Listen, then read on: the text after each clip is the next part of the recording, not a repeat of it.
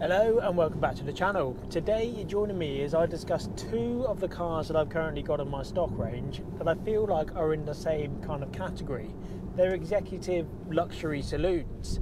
I've got the 2014 Audi A8, it's the Sports Executive Edition, versus the Jaguar XJ, albeit slightly older, a 2010 model, but again with that 3-litre V6 engine, and again a luxury saloon. So I thought I'd do a comparison between the two. I know that 4 years can be quite a bit of difference between a 2010 XJ and a 2014 XJ, but I'll address what those changes are when we sit into that car later in this video. But we'll start with the A8. It is a low mileage example that I've got in. They're both quite low mileage, of which this one's only done 52,000 miles, but it is now 10 years old.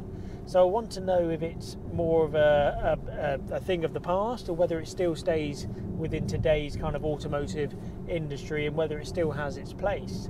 And I have to say, I don't think sitting in this car you realise that it is 10 years old now. The trim choices that this particular one has I still think is very relevant, because it's something that I would choose even in a brand new car. You've got the brushed aluminium effect and also the piano black. They're two really popular options amongst the luxury vehicles. None of the buttons, the dials or the dash or anything like that has worn particularly bad. You know, I'd actually say they've worn really well. None of it's faded or cracked or broken or anything like that. They all still feel like really solid switch gear and everything like that. You know, I've got all the controls and everything that I would anticipate a luxury vehicle to have even by today's standard. It's got the executive seating in this one, which is this diamond pattern within the centre of the seats, and again an enormous amount of seat controls that you have available to you. Alcantara on the door card, and as I say, the brushed aluminium, that is a favourite of mine to have. So sitting within the cabin area, it certainly doesn't feel like it is a 10-year-old car. And even the MMI systems that they have within the Audis, it still feels quite bright and fresh on the screen. The maps are dated, but they're going to be on a 10-year-old car. A lot of people kind of go for the Apple CarPlay / Android Auto kind of variant to put into it, and I don't blame them, because it is quite a common thing that people do these days to kind of keep the car fresh. But everything else I think is worn really well. It's got analog dials. Obviously a lot of them now have the virtual cockpit, so you definitely notice the difference between a brand new and this one here. But even the dials, they still seem really quite fresh. It's got the digital display within the centre of it, and the information's really clear and easy to use. So yeah, I'm really impressed sitting in this. As I say, it's got the 3-litre V6 TDI engine that's producing 258 brake horsepower, and whilst that's paired with the Audi Quattro system, feels fantastic to drive. You know, it's really responsive. I've got really good acceleration as I go. Cornering's really good. It feels a little bit heavy, but it's going to, because it is an Audi A8, but it certainly feels really solid in both build quality and also driving experience. It's something I quite happily sit in for several hours a day going up and down the country. So yeah, I do feel like it is a really nice place to be. And being the A8, it even has like the piano black on all of the switchgear around the steering wheel and everything like that, so it still feels really quite smart of a place to be in. It's very, very comfortable. The cabin's really quiet to sit in too. It also has the start and stop technology, which means it's actually a Euro 6 engine. And what that means for people that live within the UK is it's ULEZ compliant, albeit a 2014 diesel car, where a lot of them aren't Euro 6 until late 2015, 2016. This one is always ahead of the curve. So it's Euro 6, you don't have to pay any additional fees to go through any of the city centres that have the ULEZ charge in them, London being the big one of course, but they're bringing it across through to Birmingham and Bristol and things like that. This, you wouldn't have to worry about paying anything additional, albeit a 10-year-old car. So that's a real big plus for the A8. In terms of the exterior, that's where I do feel like it is a little bit dated. It does feel a little bit behind the times, just with the shapes and things like that.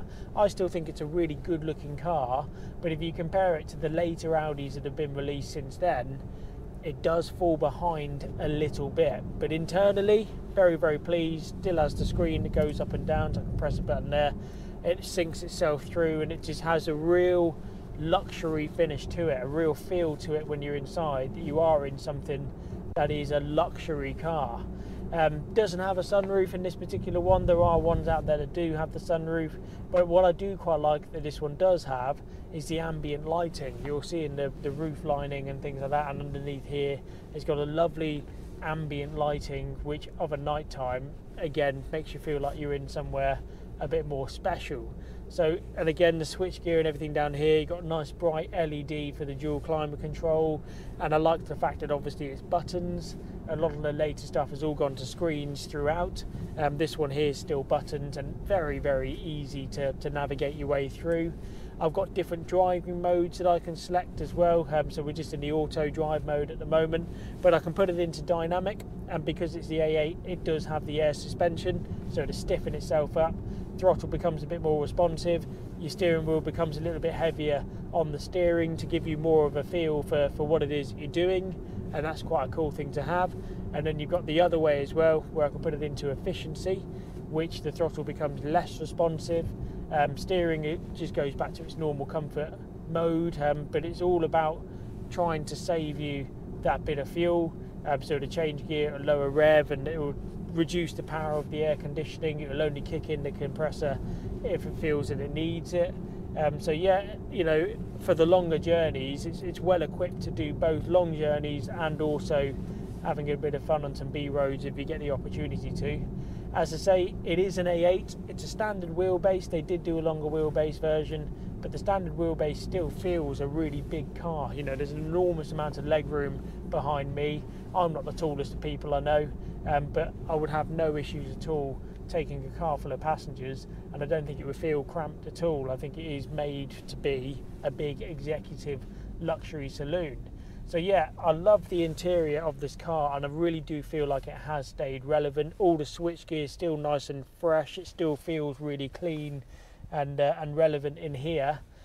You wouldn't think, as I say, it was a 10-year-old car, but yeah, just the exterior I think lets it down slightly, given that it does feel a little bit more boxy than what the later Audis do. So I think you definitely notice the difference between a newer A8 and this particular A8. Not that it's a bad looking car at all, but just something to bear in mind really. This model of A8, it also ran from 2010 right the way through to 2017. I think that's worth noting because, of course, albeit the XJ is 2010 model, it still ran from 2010 up to 2017, 2018, so they are comparable in that sense. This one here, as I mentioned, is the 3 litre V6 TDI. They also did a 4.2 V8 TDI, which isn't quite so popular within the UK. Tremendous engine, an enormous amount of power, but a lot of people chose obviously the 3 litre as a run-of-the-mill type engine, and it is very impressive. In terms of a running cost, I've been achieving 39.3 miles to the gallon on the drive that I've been doing on the country roads that I do these test drives on.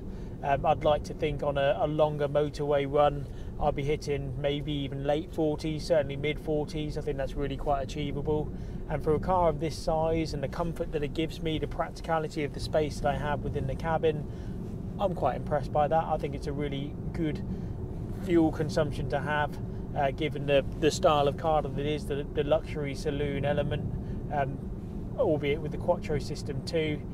So yeah, it is a big thumbs up, a massive thumbs up for me that it is a Euro 6 variant, which means that I can take it through London and town centres and not have to worry about paying a ULEZ charge.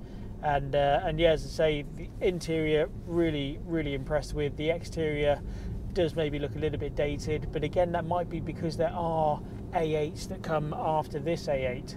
I think the XJ has it in its favour, but the XJ kind of ran from 2010 right up to about 2018. I'm sure it was 2018, of which then there wasn't necessarily an XJ after that, so it kind of looks timeless in that respect, as against this one does feel a little bit older on the exterior. But we'll jump into the Jaguar XJ and have a comparison and see what you think.